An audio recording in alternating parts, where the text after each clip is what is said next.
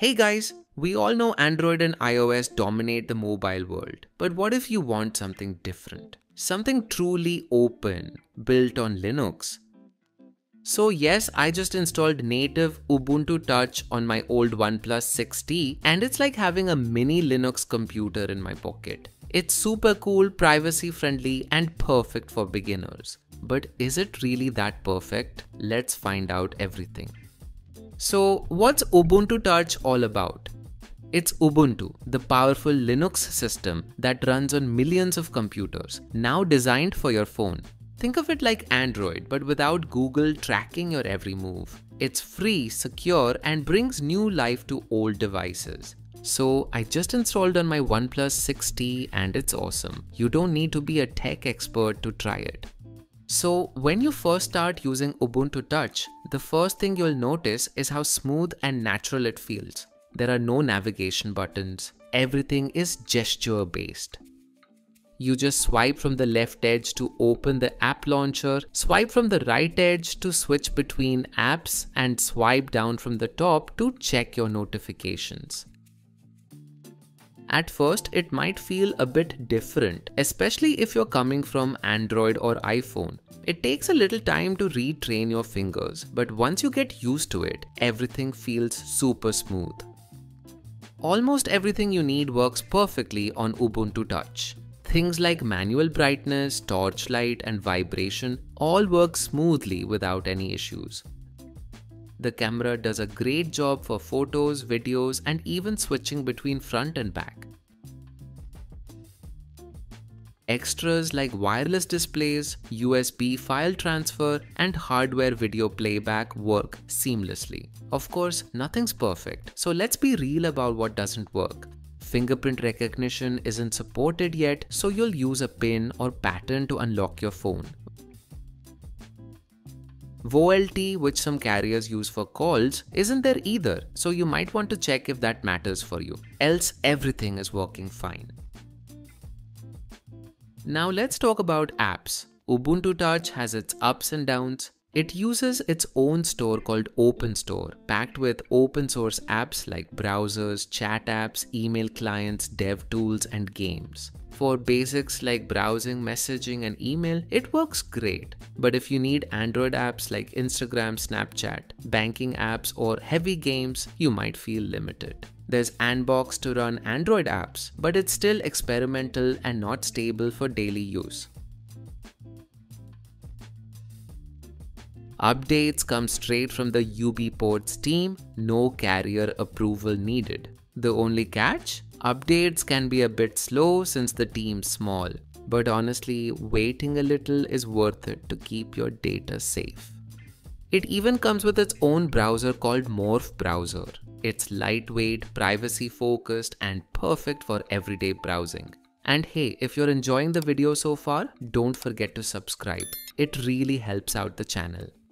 Alright, let's get to the fun part, installing Ubuntu Touch. Ubuntu Touch supports a lot of devices like the Pixel series, Poco phones, Redmi models, and older OnePlus phones. First, make sure your device is supported. I'll leave a link in the description where you can check the full list.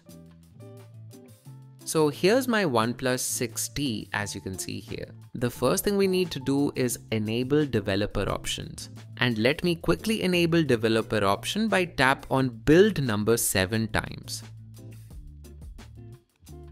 Now the only thing you need before we start is to unlock the bootloader. Make sure it's unlocked, otherwise the installation won't work. I've already made videos on how to unlock the bootloader for most devices, so if you need help, check the links in the description. Once the bootloader is unlocked, also enable the USB debugging option. After that, connect your device to your PC and move to the PC screen. Now on your PC, you'll need to download the UBports installer. It's available on Windows, macOS, and Linux, ensuring full compatibility no matter which operating system you use. I'll leave the official download link in the description to make it easy for you. Once everything is connected properly, the UBports tool should pick up your device automatically. And there it is, my phone has been detected. You can also manually select your device from the list inside the installer. Just look for your device name and tap on it. Once your device is selected, click on My device is unlocked. I'll quickly check to make sure the device is actually unlocked. Next, the installer will ask you to choose the Ubuntu Touch version. I recommend sticking with the default stable version. Also, make sure to select the option to wipe user data. This will format everything on your device. So make sure you have a backup if you need anything before you continue. After you hit start, the installer will first reboot your device into bootloader mode. At this point, you'll need to manually boot into recovery mode. Don't worry, it's super easy. Just use the volume buttons to scroll to recovery mode and then press the power button to select it. Once you're in recovery mode, the installer will automatically detect it and start setting things up. Now just wait for a few minutes while Ubuntu Touch gets installed on your device. It might take a little time, so just relax and let it do its thing.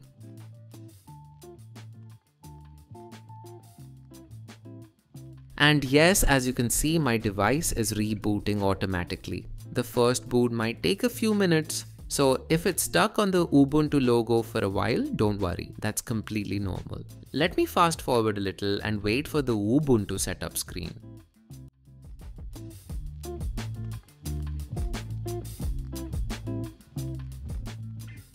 And there it is. The device has successfully booted into Ubuntu Touch. Now just follow the on-screen instructions like selecting your language, region, and Wi-Fi network. Let me quickly set it up and we'll jump right in.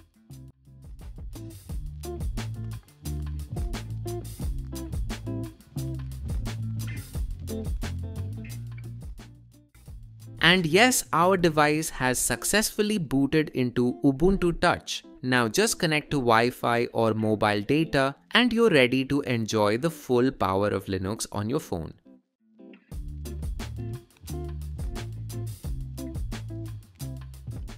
And there you go, you just turned your Android phone into a Linux powerhouse with Ubuntu Touch. It's great for privacy lovers, tech fans, or anyone who wants to try something different. It's not perfect, but it's a lot of fun to use. What do you think? Will you try it? Drop a comment and tell me your phone model.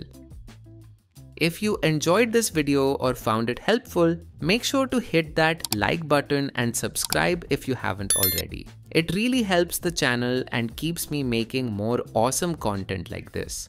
Thanks for watching and I'll see you guys in the next one.